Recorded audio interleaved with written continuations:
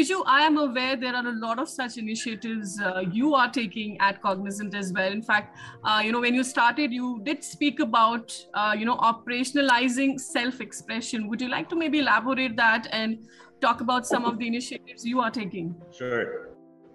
It's a really tough time for people in their 20s and 30s when they shift to an environment that is very structured, very formal, people using corporate talk, and it's not cool.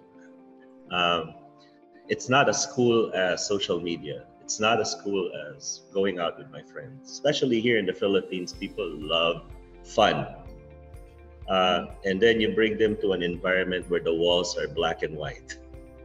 So one of the things that we wanted people to have was something that would make them connect with each other. Like in our case, we would have a Friday night get together virtual.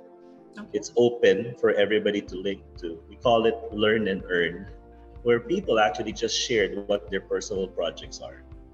So we would have a guest who would be volunteering, talking about their learning, what their learnings are. And it's not even learning within the company. It could even be learning outside of the company. One person talked about how to intubate a person who is having a problem with breathing because he's a nurse. Another person, totally not related to the last conversation, talked about how to perform a musical number online. Another person wanted to talk about how to make TikTok happen in the office. Like, can we have some TikTok stations around the company where it's TikTok safe? So how cool should a company get, right? Apparently, that's not something that corporate should discuss. That's something organic. That's something that's created from bottom up. And that organic creation of it, we call it Learn and Earn. And that was something that impacted the offerings, the design, and the delivery of what we're doing. We've also stopped thinking about having people enroll in courses and force-feeding courses on them and telling them, hey, every person who is of this position will have to take this course. I don't think there should be one single course that every person should take by virtue of them being a particular position. I call it the Netflix of learning, right? The hyper-personalization of learning. And what we did was, we did what we call a learning influencer group, where we made sure that we follow something sort of like the Starbucks model, where they don't really care who their detractors are. Starbucks doesn't even care if they have the best coffee. Starbucks doesn't even care if you entered there just because you wanted to hang out and be cool. What is important is that when you enter, you get absolutely ridiculously great customer service. And that's what we tried to do. Anyone who consumed our content, attended our classes, told people about how great it is to learn new skills. We spoiled them no end. We gave them points that they could convert into something that they could buy outside. We gave them jackets. We gave them memorabilia. It means nothing maybe at the surface, but you know how this generation is about immediate gratification, about having certain things be felt right there and then. You don't want to delay, the reward at the end of the year, which is traditionally the model for HR. You do well, we'll give you a great performance review at the end of the day. They care about the here and the now. Yeah. So I did something cool.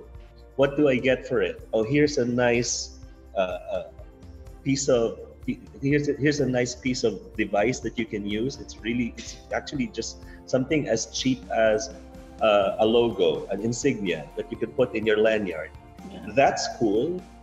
So what did we learn from this entire thing? That the learning influencers are the one that's driving people towards our content. Yeah. We learn a lot of things from the young ones.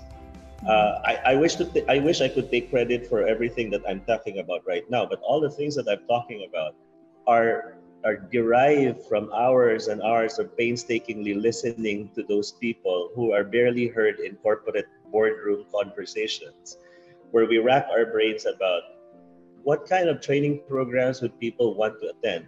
Why don't we just make sure that, did we try to even listen to them in the first place?